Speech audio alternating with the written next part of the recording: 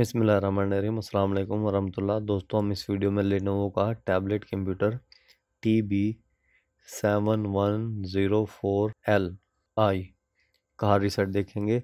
सबसे पहले ये देखें आप, ये लेनोवो का टैबलेट कंप्यूटर लेनोवो TB-7104l है। ये इसका वॉल्यूम अप डाउन है, ये वॉल्यूम अप डाउन।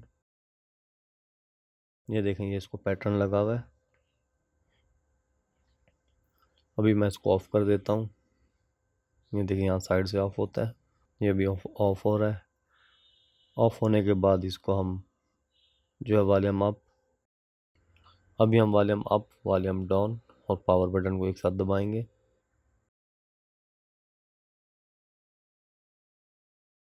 ये अभी इस तरह से हो नहीं रहा है, थोड़ा दिक्कत है इसको करने में, लेकिन आप गौर से देखें तो आप इसको कर लेंगे, इजीली हार्ड रीसेट कर लेंगे।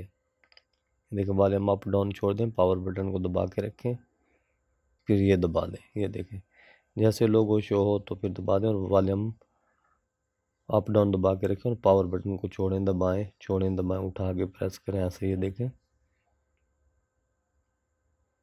ये भी मैंने वॉल्यूम बटन और पावर बटन सबको दबाया हुआ है। पावर बटन को 2-3 दफ़ा छोड़ा, दबाया इस तरह से।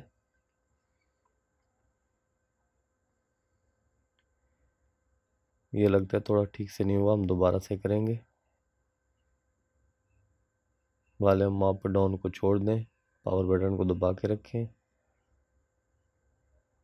और ये देखें, जैसे लेनोवो लिखा हुआ है तो वॉल्यूम पावर बटन को ये देखें छोड़ें और प्रेस करें और वॉल्यूम अप डाउन को दबा के रखें। ये देखें, हमारा रिकवरी मोड में आ चुका है।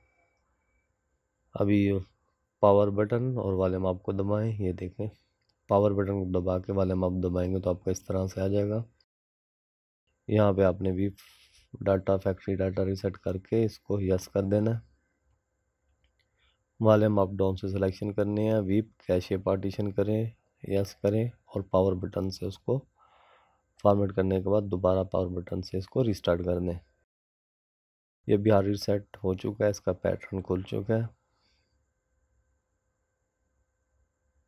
तो ये देखें, ये भी इंस्टॉलेशन हो रही है। यहाँ पे कुछ काफ़ी सारा टाइम लेता है, तो मैं इसको ज़रा स्क्रीन थोड़ी सी फॉरवर्ड करके आपको दिखाता हूँ।